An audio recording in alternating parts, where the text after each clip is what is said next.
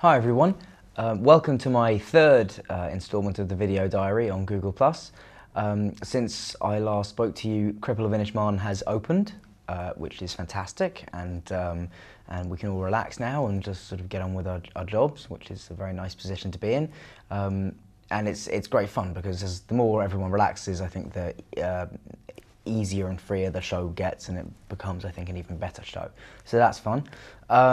Also, we're in my dressing room right now, or a corner of it, and I recently had a friend of mine, who some of you may know, called Susan Blackwell, recently came to see the show, and we decided it was time for a repeat of the now almost infamous first interview we did, so I hope you enjoy what followed.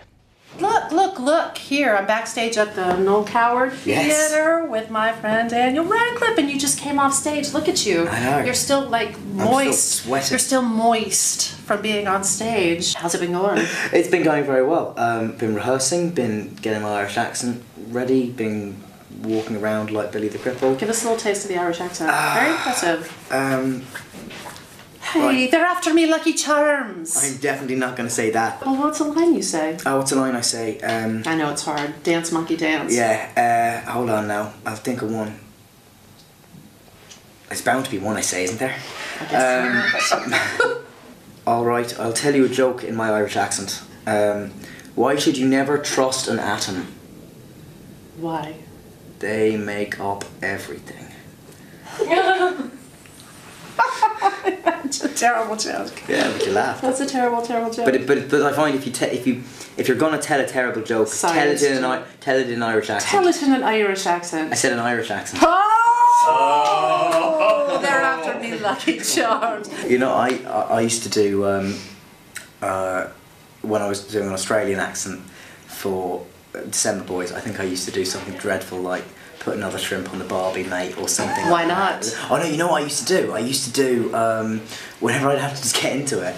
There was a thing, Bowling Shine, which Adam Gilchrist, who's the Australian cricket, back on cricket again. Oh, God. One of the cricket players used to, every time a guy bowled a delivery to him, he would say that afterwards, and that was what did he say? Bowling Shine, or Bowl Shine, because Shane Warne was the bowler, and Adam Gilchrist would just say like, good bowling, but he's Bowling Shine. So that was my little Aussie prep time for any young aspiring actors who might be learn how not to do it. For all you drama students and cricket lovers out there, and serial fans, let's not leave them out. While we were here, we were having English breakfast the other day, oh, yeah.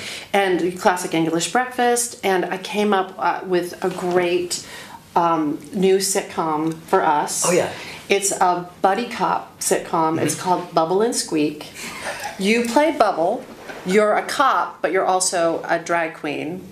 Yeah. And I'm Squeak, and I am very straight-laced and squeaky clean. And you're always getting us into jams, right. And I'm always getting us out of jams. Okay. And I'm like, Bubble. That might be a catchphrase. I haven't worked out all the details. Well, yeah, that could work. I'm on board for that. And did that just come to you as you were eating? I was like, what is Bubble and Squeak?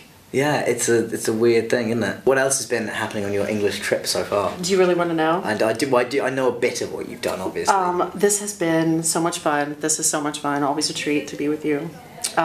We went yesterday to the Warner Brothers Harry Potter tour with my parents. Leavesden, with your parents, and it was so funny because I don't think anybody knew that they were there except a few of the staff, and I was just like, this would blow people's minds. Is there anything you need to ask me? I don't know. Is there anything I need to ask you? Come on. Acting tips. What's the capital of East Timor? You're geography. I'm not geography. I'm arts and entertainment. Go ahead. Okay. Which TV show did Nixon appear on? Laughing. Yes! Booyah! This has been another That was the $1 million question. amazing. He wants to be a millionaire. This has been another amazing episode of Bubble and Squeak.